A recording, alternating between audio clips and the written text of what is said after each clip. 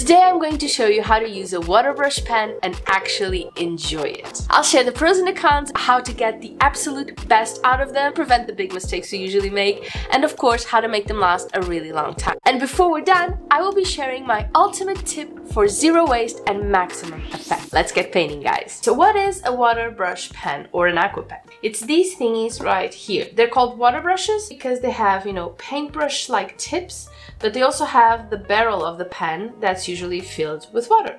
Then all you need to do is press the sides of the pen, or sometimes there's a little button like this one right here that says push, and you press the sides and the water just comes running out through the bristles. Most of these open to the wrong side. If you're trying to unscrew your water pen to put the water in and it isn't budging, don't break it, don't push it, don't try and, release it. Just try the other way around. And you can fill the barrel three ways. You can try and tip the water over, which I do not advise. I have tried and made a big mess. You can dip this in the water, press your belly as much as you can, and then you release, and it just sucks up the water. And you can also use a pipette to fill it, okay? Nice, clean, controlled, perfect. With these, you don't need a water container.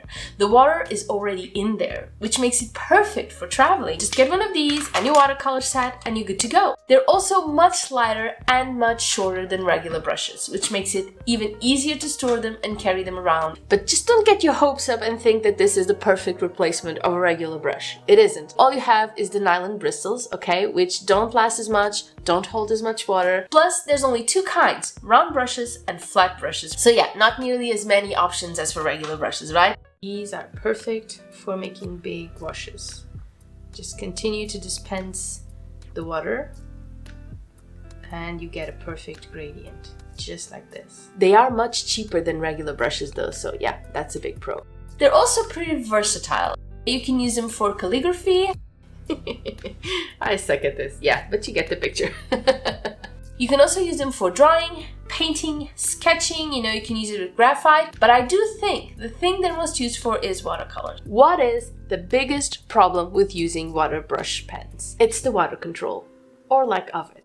They just make it too darn easy to use too much water. And then before you know it, there's a big puddle of water in your painting and it's all ruined. Here's how I work around that. First, less is more, okay? If you're wondering if you should press that belly, don't.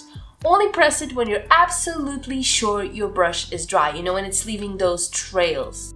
Then press it outside your drawing, okay? Either into some leftover paper that you may have lying around or into your paper towel. Using paper works best though, because you can actually do a stroke or two to see if the color value is right, if it has too much water, if you want to take out a little bit of water or add some if it isn't enough. For me, the best way to make sure you have perfect water control when using your water brush pen is to actually use it. A lot. That way you get to know how much or how little you need to press the belly, how much water it usually dispenses, that sort of thing. It's time for my extra tip. And this is one of the biggest mistakes I used to make. Well, I still make it if I'm not careful, just did it a couple of minutes ago, which is to contaminate my water with paint. It is such a major waste of paint and completely defeats the purpose of only carrying the water pen with you, because then you need to wash the whole thing and replace the water and start all over. So you just squeeze some water out of your pen to activate your paint, and then you go to release the pressure of the belly, and that just sucks in the paint inside, okay? The paint just goes right inside the belly of your pen. And now your whole water tank is contaminated and you just can't keep painting. So how do you prevent this? Make sure to release the pressure only when you're far away from any sort of paint. We have seen how these pens work with regular watercolor, but another way to use them, and I would say a more fun way to use them, is to mix them up with watercolor pencils and watercolor pens. And if you think about it, this makes it even more portable. A couple of pencils and a water brush pen and you're good to go anywhere to paint. Can I also just add that a water brush pen is what made me want to learn how to paint with watercolors in the first place. My best friend made me a craft box filled with all sorts of goodies, all sorts of supplies for all sorts of crafts, and for the most part, I had no idea what they were. But this water brush pen, this exact one, was the thing that made me the most curious. And once I found out what it was for, I just needed to learn how to paint with it. We just activate the watercolor in the drawing. Just like that.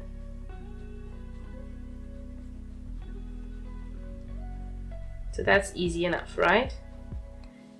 Or we can, for example, just bring the water out of the line I just drew and paint a little heart, just like that. You can even get paint directly from the tip of a pencil and then just paint. Easy peasy, guys, nothing to it. Look at that. How cute is that? How fun is this? I know this is just basic level and maybe you use these pens for something else, something a little bit more elaborate. If so, please let me know in the comments, okay? I would love to know. I am getting obsessed with these. Here's how we clean our water brush. This is also much easier than the regular brush, okay? We just clean out all the paint first and then we start pressing for some water. You see the water there? And then you just keep releasing water until your brush is completely clean, just like so. How easy was that, guys? Let me show you what to do to clean and store it to make it last longer, okay? For a deep clean, you need to essentially pull it all apart. And this is pretty contaminated, so we unscrew. See the red there? Totally contaminated. And we just drop. And we may need to do this many times depending on how contaminated this is. And you just put it inside. And now for the bristles. We want to be able to clean what's inside, so just putting this in water won't work. We need to press inwards to make this part pop out. Okay, and this goes in there too. So now for this part, we can take the sponge off. Be careful about it, okay? It's really sensitive and you need it back. So we just carefully remove this and we also drop it in the water. And now you can, with, I'm not going to do it, but you can with a clip remove this part and remove the bristles from inside here.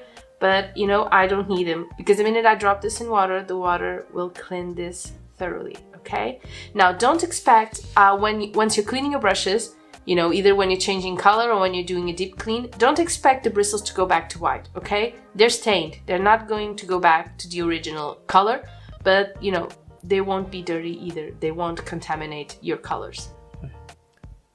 Once we're happy that all of this is clean, we need to leave it to dry completely. This is very important.